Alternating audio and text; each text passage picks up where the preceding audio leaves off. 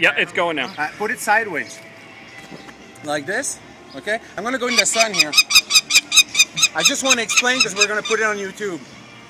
Okay, so again, for the second time, one of the Peregrine Falcons that were nesting on the Assomption building in Moncton, New Brunswick, decided that he was going to go on a hunt on his own, got exhausted and landed on Main Street.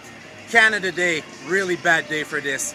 Thanks to two security people of City of Moncton and RCMP, SPCA, I'm sorry, this Falcon was retrieved, seemed to be in perfect shape. Look at his wings.